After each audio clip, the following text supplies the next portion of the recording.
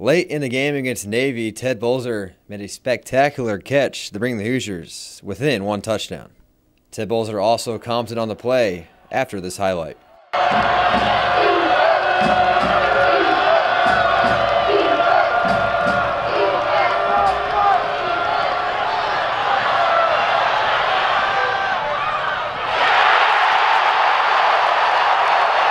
I honestly couldn't even tell you what route I had. I think I had like a little dig route or something, and I just kept going and going and going. And he saw me or Cody or somebody in the end zone, and he threw a perfect ball just where only I could reach it. So again, Nate Suffolk is a great pass, and I don't know, he's gonna be a good quarterback.